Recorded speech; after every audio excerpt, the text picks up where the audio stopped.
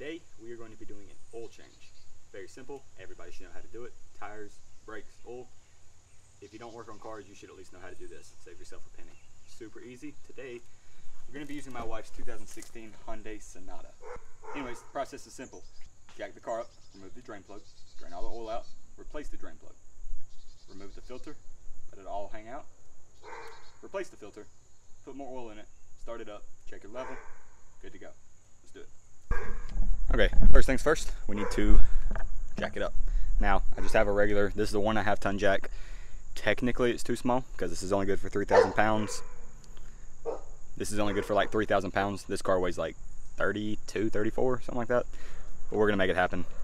Ideally you wanna use jack stands, but all my jack stands are under the Ranger right now. So I can't do that. Anyways, so it's pretty simple. So, come under your car, look for a lift point. We are gonna use the pinch weld right there, okay? That pinch weld is one of the stronger parts of the car, and it'll allow for a good lifting surface. Now, underneath it, all this black right here is just very soft. It's plastic, so if you lift up on that, you're gonna break it. Here we're gonna lift up the rear, same thing, pinch weld right there. You don't really have many options on these cars. What I'm doing is making sure the jack is nice and centered, because when you pick it up, the jack is technically gonna pull this way a little bit, so the wheels are gonna have to go that way, so just trying to make it centered so everything's balanced. So I jacked it up enough to where I can get underneath the car, even though I'm a little bit, bigger. You ain't gotta have much, just enough to get your shoulders, some of your chest in. Now, an important thing to remember is always set your brake. You don't want it rolling, that's kind of bad. It is a very large, very heavy machine. While you're in there, pop the hood. We're gonna need that eventually, might as well do it now. We're gonna be using Valvoline's full synthetic 5W30 and STP extended life filter because it was on sale. And that's how you do it. We have this piece of cardboard here. The reason why is because this isn't my property, right? So I'm gonna try to keep it as clean as possible. Changing oil is not that easy. Like, it's easy to get messy, but it's also easy to stay clean, right? I mean, I'm doing this in a white t-shirt. It's probably still gonna be white at the end of this. But because it's not mine, in case anything were to happen, I wanna try to keep the driveway as clean as possible. So we're gonna take that cardboard, open it up, lay it underneath the car where we're gonna be working, and I'm also going to be laying on top of that anyways. So it's kind of a cushion for us, and it's also clean for the cement.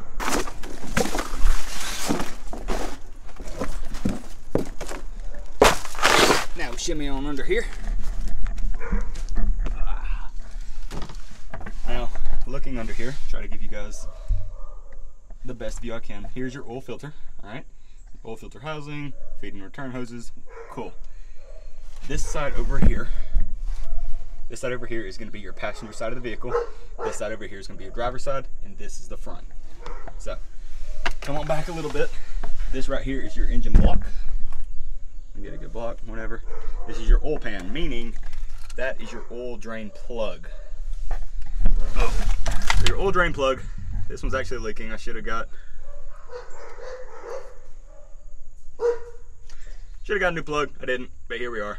Next time I need to. So figure out what size that is. I think it's a 14 or 15. Take that out. Have your catch can under it. I'll get a video of that. Don't even worry. And try not to get messy. All right, guys, we're under the car. Just another refresher of where we're at. This right here is driver's side. This right here is passenger side. This is our block. It's right here is our oil drain plug. So we're gonna take it out. So I got a socket. I got a 16 millimeter. I think that's the size. That is not the size. Okay, real fast. Here's why you should get married. Watch this. Hey, woman. It's 17 millimeter.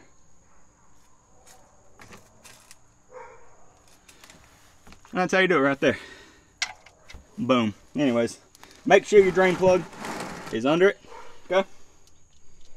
Make sure your ratchet is set to off so you can take it off. If you're using a wrench, just go lefty-loosey. Go ahead and break it loose. Put a little grunt on it.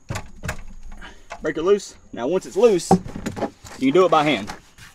The technique to stay clean, you're gonna push in while you're unscrewing, and then once you think it's loose, you snatch your hand back and try to get all the oil into your pan. I'm gonna try to do it here. All right, so you're pushing in and you're twisting.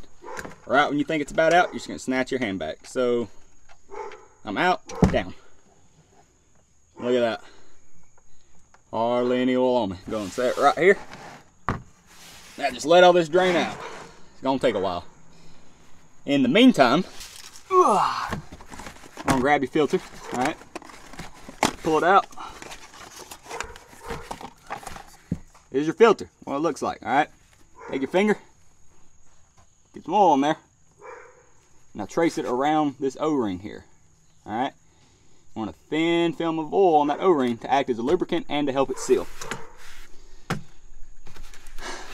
Now we wait.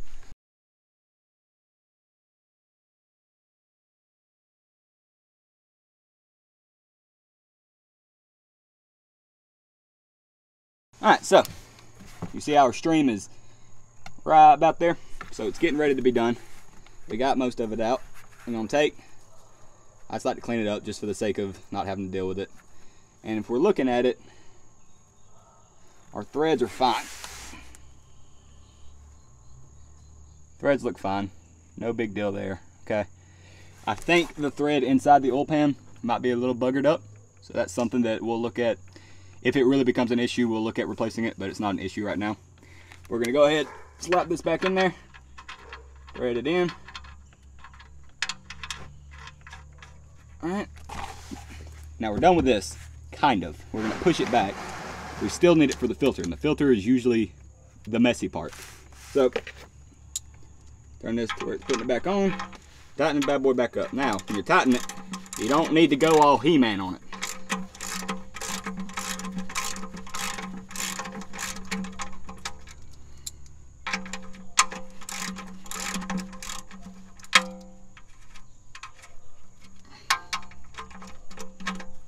All right, so look, that's snug right there. I can put a little pressure on it.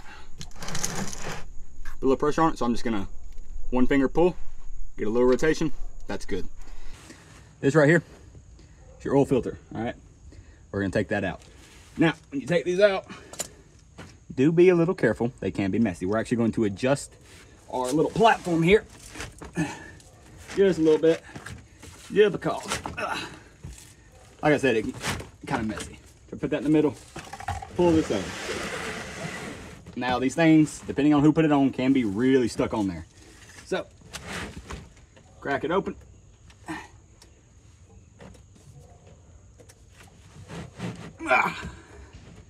There we go. Now you're gonna notice, oil's gonna start licking down on it. That's just how it happens. So, keep your pan underneath it.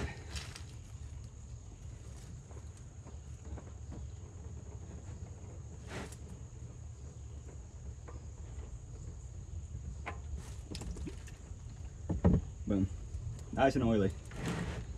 Let that drain out for a second. You got a towel, go and wipe your hand off. You can wear gloves. I don't wear gloves. That don't mean you don't have to wear gloves. Just do whatever you want. Gloves help you clean. I just don't like not having as much touch on my fingers. Take your new filter. We got all the lubrication on the O-ring. It's got a thread on the inside of it right here. Pop that up there, twist her on. Make sure you get it started good. Like that, all right. Tight, we'll wipe it off. Now, tightness on these are important. You over tighten it, you're gonna mess up the O-ring, it's gonna leak. You don't tighten it enough, O-ring ain't working, it's gonna leak. So, what you do, get it tight, like that, give it about a quarter turn. So just lie that there, that's all it is. So now what we gotta do, pull this pan out, let the car down, and I'll see you on the top side. All right, I got Valvoline full synthetic 5W30. Now, look over here, your oil filter cap. I'll play a little clip so you can see exactly what I'm talking about. So if you look on your oil filter cap, you know, here's top your engine. All right, there it says SAE 5W20, all right? It'll say on there what kind of oil yours takes. If it's a new car, it probably takes OW 20, 30, something like that. This one says 5W20. This is 530, really not that big of a deal. The car has a lot of miles on it. I typically run a thicker oil just because it kind of keeps the car from leaking oil. things you run into. Anyways, this part's super duper simple. Take your oil filter cap, pop it off. Just twist off a little plastic piece just like this, not a big deal. Valvoline is nice enough that they now have special pour spouts, so it's super easy to pour, like this, right? Now, if you have the older style where it's just a round spot, you don't pour it like, so this one you're gonna pour it like this, right? You got a spout, you're gonna lean over, you're gonna pour it right in there. That's easy peasy lemon squeezy. The older ones are actually gonna pour it like this, over the top, because that allows air to come in, kind of like we talked about filling up the radiator in the last video. There's no cavitation because of air vacuum, all right? You pour it over the backside, air can come in the top, pushes the oil out, then bada bing, bada boom, no spilt oil. So this car takes like 4.7 quarts. We're gonna give it 5 to be spicy.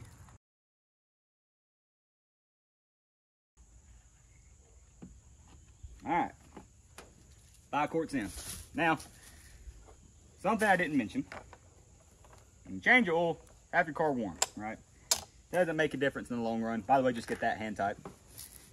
Doesn't make a difference in the long run, but it kind of does. When your car is warm, the oil is warm, so the viscosity is higher, it comes out easier, whatever.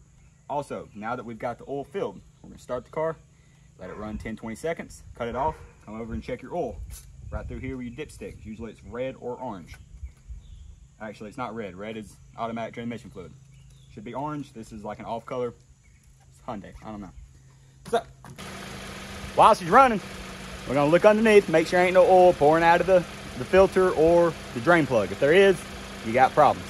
All right, car ran 10-20 seconds, no oil leaking out anywhere. Pull your dipstick out. All right, we're gonna go and clean it off because you don't want the old oil on there. Now, you see there how it has that 2 dots? It says F and L.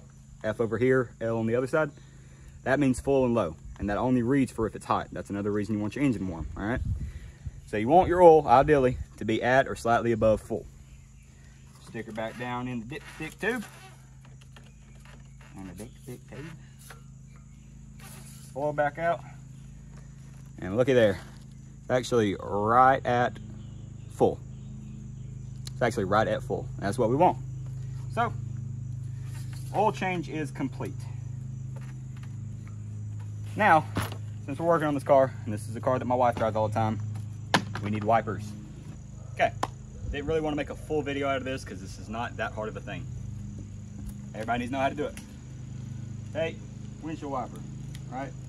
Pop that. I don't know if you saw that, it's got squeezies. Pull the squeezies. Flip it on. Flip it down, there you go. Pop it out, I'm done. Nice and simple, I'll need that. Now, when you're at the store, unless you just know by heart, swallow your pride, look at the book. The book tells you everything you need to know, okay?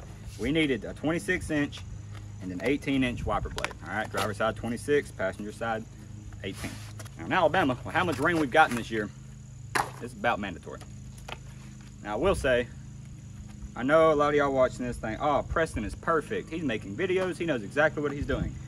Let me tell you a quick story about a time I didn't exactly know. It involved my wife's car, except that was then and this is now. So what happened is, I replaced them. I was a cocky young 17-year-old. I knew exactly how to replace windshield wipers, but I didn't account for it flying off on the interstate. So take your time, do it slow the first time, you ain't gotta do it again, okay? Definitely keeping that laugh in.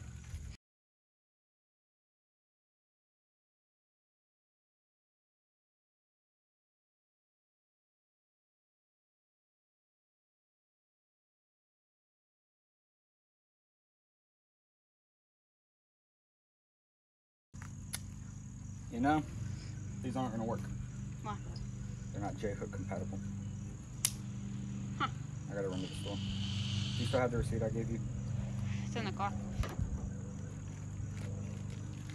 Alright, you can stop the video now. So anyways, got these little clips right here. Squeeze them. Back pops up. Flip it over. Or pull it down. Push it down. Slide it out. Cool. Done with that. Whenever you go to get your wipers, alright, slow down, look at the book, alright? I filmed this section once, now I'm filming it a second time. Why, you may ask? I got the wrong wipers. If you don't know, wipers do not all have the same kind of attaching mechanism, right? Some of them have some clips that pop into whatever sections, fine. However, seems like a lot of Japanese cars and like cars that you would normally see, I would say. I don't know, don't quote me on that. They have what's called J-hooks, right? So on the wiper arm, got an actual J. It's just a clip, all right? Cool. What you gonna do? Just close it right here. Pop, it's got these two little squeezy things like I was talking about. Pop that up. Slide the hook in through this section right here. It's a hole. You're gonna pop this section open. The hook is gonna go over this little rod that's inside of it, okay? Little rod that's right on the inside of it. You may not be able to see it. That'll be all right. See it in action. Slide it through the hole. Wham. Slide it over this little clip. Pull it up till it snaps. Put that down. Wipers. Okay. Please like, comment, subscribe. Let me know what you want to see. You know, today we did an oil change and wiper blades. Last video we did a radiator install, which is something that not many people even think about. So if you want to see brakes or you want to see how to clean your car, I mean, I can do stuff like that. So just anything you want to see, whether it be car, food, house, general houseware, work, DIY, anything you want to see. What? Not clean. Yeah, not cleaning. I don't clean. If you want to see my wife clean, let me know. I'll just shoot her for a little bit. Anyways, please like, comment, subscribe. Go check out my Facebook page. I'm not very active, as you guys know, but I am trying. I'm just lazy. Thanks for watching.